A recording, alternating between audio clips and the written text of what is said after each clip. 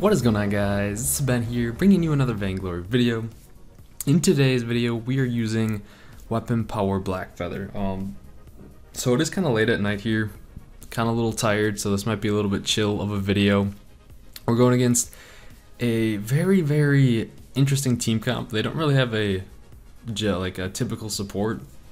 It's similar to when I had my fastest game, so maybe they're just trying to snowball, or maybe someone in solo queue just insta-locked and then someone got mad and insta-locked another thing. You never know. But either way, using Blackfeather I've been using him a little bit lately, and he had some changes in the update where his auto attacks actually feel like auto attacks, and I don't know the exact changes to him, but I think someone said like he got cooldown on his abilities or something like that. And it's a little bit better, but he is actually very weak early game. You can either play him in the jungle or in the lane, and as you can see, this Scarf is just super aggressive, just trying to bully me completely out of the lane, and I can't really do anything much about that because he hit his Spitfire, so that kind of hurt my farm. And it also, I mean, I don't think like that was a bad play by him, but I just wanted to let you guys know this Scarf is uber aggressive early on, and as you can see, like, that's the thing that's kind of like the downside of Blackfeather lane. Like early game, you can't really compete versus like a Scarf or many of those other ones. You just gotta kind of avoid them, and which I did not do a good job there, and he actually ended up killing me. And then our jungle also was having a little bit rough times too because of like the early aggression. Like I'm pretty sure they're trying to comp where they just try and snowball. Like you guys saw my fastest game, something like that. But pretty much this video I'm going to be talking about like what I've seen with Blackfeather, what I could be doing better, what I think works really well with him. Honestly, I think weapon power is amazing. I think it's actually a lot better than CP, and a lot of you may like CP, but here's the problem with like CP. Most of your damage comes from your B ability. If you go CP, you overdrive that, you get that insane poke damage, and that's about it. It's like the weapon power is just so much more consistent, and it's a lot better late game, because if you guys don't know how really Blackfeather works as a hero, like whenever you hit someone with an auto attack or your B ability or any ability actually, it has like it puts a heart over their head, kind of like a Cruel's like smite stack, and if you get full stacks, those heart like break, which is 5. So if you get 5 stacks on a hero and then you use your first ability and you pop those stacks, and it does a huge ton of burst damage, and your ultimate, it does a great job of getting more stacks on them, your B ability, and if you can just use that and get a bunch of stacks, it kills them so fast late game. But that leads me to my next point. Blackfeather, like I said, is really weak early game. He does not have an escape at all, and as you can see here, they somehow got my lane brush up there. Didn't see it, got ganked. This early game is not going good for us at all. It's good because a lot of you like to see, or we do struggle in our games, so you can see like the corrective ways that how to take it. So in this early game, I probably should have just played super passive and just caution it all at all times with how aggressive these guys are. This Scarf is like one of the over aggressive Scarfs I've ever seen in my entire life. But you can see he paid the price there. He stayed too long trying to take the turret. But yeah, so Blackfeather literally does not have an escape until he's level 6. So until you're level 6, if you're laning, you have to be very cautious, unless you get boots early on so you can run out of things. But the thing about his ultimate is it's one of the best escape tools or catch-up tools in the game, because his ultimate, you say you go out of it, you don't even get stunned by the Ardent Gauntlet. You can just use your ultimate and walk out of the Ardent Gauntlet wall. You can like outrun a Catherine that's trying to stun you if you have your thing up. And then I don't know if this is actually true or not. You guys could be the deciders here. His ultimate, like one time I was playing, I had a Koshka on my team who tried to stun a Blackfeather, and the Blackfeather used his ultimate and he did not get stunned by the Koshka ult. I don't think he reflex blocked it, because I didn't see reflex block go off or anything. I just saw the ultimate, his ultimate go off, and then Koshka's ult got cancelled and it didn't work. So I think you can block a Koshka ult if you time it perfectly on the Blackfeather ult. That's something, if you guys have noticed that too. So his ultimate has a ton of utility. It also applies all those stacks. So this is kind of like the build. As you can see here, I unfortunately lose this turret here. I could not do anything to stop it. That Scarf was just pushing so much. Maybe if my team came up to like gank a little bit more, it would have helped, but I was just getting so bullied in lane, I literally could not do anything because those 2 early kills on myself was not good, and that hurt my farm a ton too. But it's okay. Late game, Blackfeather is when he really shines. Same with mid to late game. Like early game, he's fairly weak. In the jungle, it's not as bad, but he's still fairly weak in the jungle. But like mid game to late game, he's a monster, dude. But like the recommended build I would do if you're doing weapon power is definitely get a Sour Blade, and then a Shiver Steel is nice. But if you really need to get more core defenses first, like some shields, like for this game, I probably should get shields right away for that Scarf because he's annihilating me. So you go for the I was gonna say Shatter Glass. The I can't even think now. The Sour Blade. Then you build up some defense so you can actually survive, because he's fairly squishy. As you can see, these fireballs are destroying my health. If I get hit by another one, I'm gonna die here, so I'm trying to avoid them. That Kestrel's there trying to kill me. I'm like, alright, heck no, I'm just backing out. My team's there. They're a little bit overzealous, and I jump in for the kill, and I'm like, okay.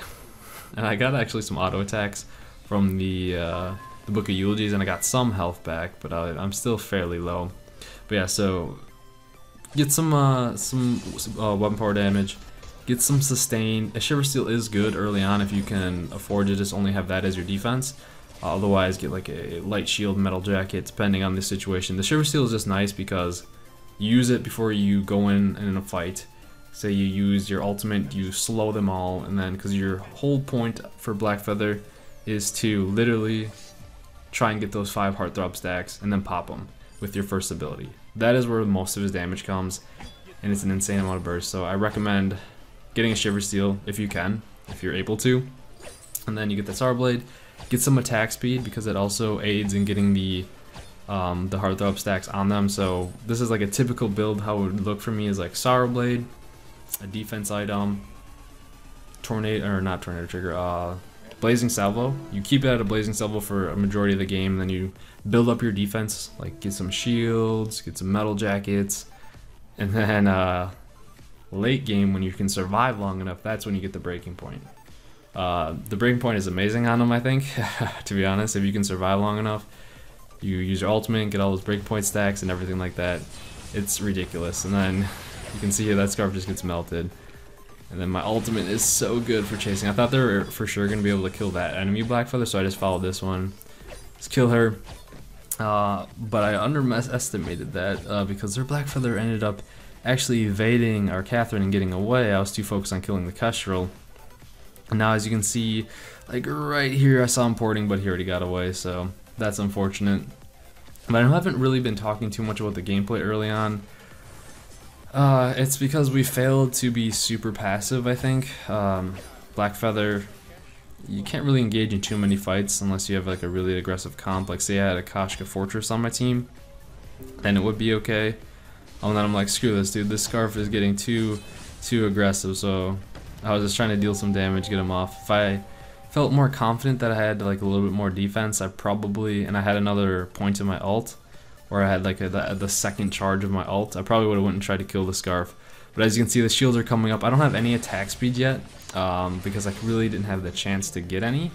But I'm like, you know what, this Scarf is annoying me. We're going for the kill here. I have my ultimate up, sky's melting, this Blackfeather's trying to run away. Turret is there, it doesn't even matter, we dive him, destroy him, and now we're in the game. Yeah, because it was so rough early game, but you can see, like, once you get a Sorrow Blade and some sort of defense to stay alive, and preferably some attack speed, you can pretty much deal a ton of damage, and it's only like 8 minutes in. That's pretty much all you need. Your ultimate, like one core item, some defense, and you can be perfectly fine. And then the Catherine thought she could tank the turret right there at this point in the game, and I don't think a level like 6 Catherine can do that, so, but we're running away here. I'm burning to death like crazy. We took the turret. If I would have died here, I still think it would have been worth it, but this Blackfeather wants me dead. He wants me. Then he also wants to kill our Sky, but we were like, oh, get out of here. And he just took that forward barrage in the face, and we got out, so that was good. But now is the time when you get the Blazing Salvo, you get that attack speed. I'm building an Aegis because that Scarf is literally melting me. Other things that may work, I don't really go Serpent's Mask with Blackfeather. It's okay. Maybe if there was like I was playing against like a Saw. The Eulogies is just like for the lane because you kind of need it to stay alive. But I'm like, you know what? This Scarf has been pissing me off the whole game. We're going for him. I think he's by himself. He's overly aggressive. I get those full Heartthrob stacks. Use my boots and just do all my autos and try and kill him. And then we actually do pick up the kill. My teammates are down there fighting the enemy. So that's why I was able to engage on that without having any fear. Well, actually, there was still some fear that they might have been in the lane brush there, but I was like, screw it. You know what? This Scarf man needs to get out of my face. He has been pissing me off the whole game. He's like super aggressive, and then I'm trying to build my stacks on this Blackfeather here. He gets caught in the ult, and we're able to take him down.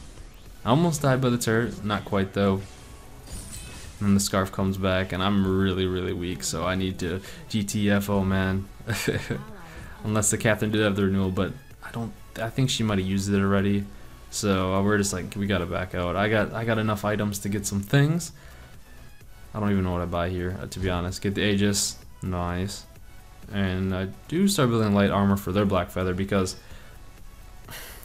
literally at this point right here where I have a Sour Blade and Blazing Salvo, you can stay at this with just this for a while and you'll deal enough damage. If you get those 5 Heartthrob stacks, use your ultimate properly, and you can see I don't even go Shiver Steel this game for the fact that I needed those shields right away to be able to survive. But like you can sit at this point in the game with just those 2 damage items for a while. You will definitely deal more than enough damage for your team. It's just kind of like towards the late game when you want to get that breaking point for sure. Because first, like I see a lot of people do this sometimes where they get breaking point, like some Cruels will do this, and Oracle I know hates this, where like some Cruels will get a Shiver Steel as their only defense item and then they'll get a breaking point next, which is not a very good idea, and I'll give you the reason here why. Because breaking point is really good if you can get like 20 stacks, and you can see I actually melted that Scarf there. Trying to catch up to the Blackfeather, use my on point, and can I get this last hit? No, I could have used my B ability that whole time, but I just auto attacked him. Oh yeah, so if you can't survive, what's the point of having a breaking point? Like, because the breaking point is only really effective if you get like high amount of stacks, and if you don't have much defense, like if you just have a Shiver Steel, it's not very good. I see a lot of Cruels actually be doing that, and if you watch Oracle play, he actually doesn't get it until really late in the game. That's the same concept with like Blackfeather. You don't really need it until you know you can survive long enough in fights for it to be effective. Like right now, I still get melted fairly quickly, so there's no reason for me to get it, because I'll die too quickly before it'll be even worth it. And you can say I almost died by that ult there. I'm just chilling around here. I'm like, Catherine, renew, Catherine. That's why I'm trying to stick like by her so I get this renewal. And she doesn't want to use it. I don't know if it's on cooldown or what, but right about here, I think she uses it. And I was like, I didn't have him on comms. I would have been like, did you seriously have that the whole time and never used it? Because otherwise we could have turned on him. But that's all right. Just clearing the lane. Just getting drilled by the Scarf ult. I was actually gonna go in on the dive him there, but I saw the Catherine and thought better of it, so I was like, alright, let's just recall here. Oh yeah. But yeah, so that's the point of the breaking point. Need to be able to survive. You can see I got the metal jacket now, and this is a time where I can actually start to, if I want to, build the breaking point, because I have enough defense. I counter their Blackfeather with the metal jacket, which is very good.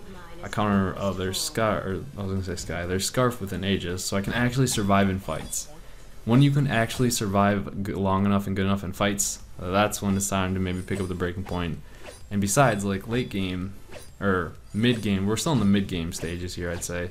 Like mid game is like, I don't know, what, 8 to like 15 minutes, 14 minutes, I'd say. Do you guys agree? So until like late game, that's when you need to get the breaking point, I'd say. So you over time and long, because that's when fights get really long. And this Scarf again tried to push lane and gets caught out, so that hurt them pretty badly. It also hurts that they don't really have a tank. So yeah, things are starting to go in our favor. Their early aggression was really hard on us, but we survived.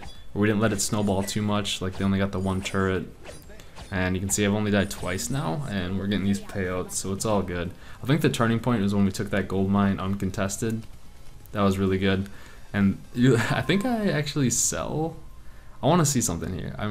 Because I never knew. I know if you sell potions back, you get your full gold amount, so it doesn't matter how many potions you sell and rebuy. But I didn't know that on infusion, so that's something I really wanted to check out, because I have enough to get that lucky strike. And right about here is where I'm like, can you sell your infusion back for the same price as buying it? And as you can see, you get 500 if you do. So I was like, alright, we're selling it. Getting the lucky strike. And the reason for that is so I can, because I didn't want to waste my infusion right now, because I didn't know if we were even going to be fighting. So I was like, I'd rather have this base damage item instead of just waste 500 gold. Because if they saw me infuse, they could just completely avoid fighting us. But I decided to just, and hey, I don't know if many of you knew that either, you can sell back the infusions for full price. But this scarf, man, trying to overextend a little bit, get some poke damage on me. We're like, we ain't having any of that. So now we start fighting them. I use my boots to catch up to this black feather. You can see I'm not using any of my A ability until I get full heartthrob stacks. Well, I did there to catch up. But normally you don't use it unless you get those full heartthrob stacks. And I'm like, bam! Poked him in the face. Almost died.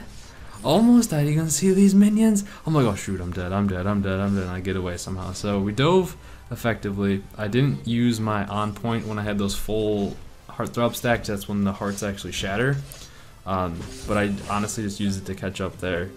But you can see the game is starting to turn in our favor. Well, it already has been, but and you can see I don't even have a shiver steel yet.